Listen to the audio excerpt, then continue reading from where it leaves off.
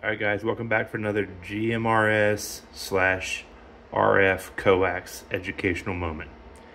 All right, so here's the deal. I get this all the time. People tell me that my SWR is 1.1, 1.0.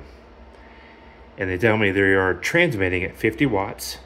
Their meter's here, and they have 100 foot of coax. Now remember, if you have 3 decibels of loss in 100 feet, that means by the time you get to the antenna, you have 25 watts at the antenna. But SWR is reflected wattage.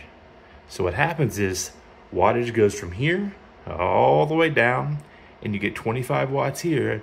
But if you have a bad SWR and it's reflecting 10 watts back, well, you're only getting 5 watts of reflective power here, right?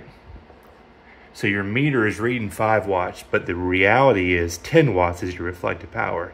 So you're not going to have a true SWR unless you eliminate the coax in between and put a short jumper between the meter and your antenna.